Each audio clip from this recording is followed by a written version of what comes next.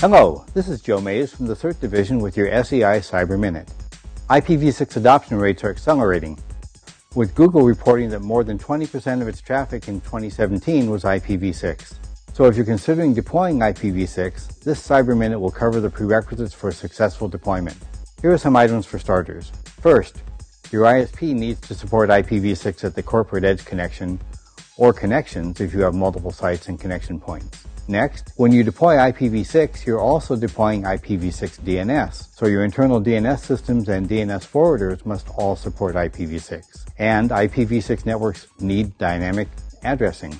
There are multiple methods for dynamic addressing in IPv6, so you may need to review your options before picking the best method for your network.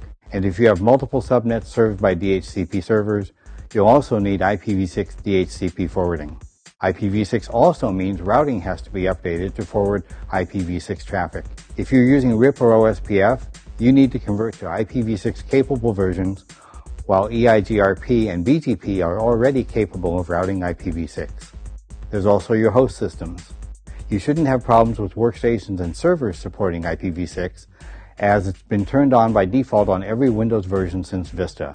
Current generation Linux systems should also support IPv6, but some older peripherals like door access systems, wireless access points, and business-specific systems need to be checked first for IPv6 compatibility. Finally, your cybersecurity systems will all need to be configured to monitor IPv6, and your staff will need to understand the operation and security needs for an IPv6 environment. Thank you for watching this SEI Cyber Minute. If you have questions or need more information on other topics, please visit the website or email me at info@sei.cmu.edu.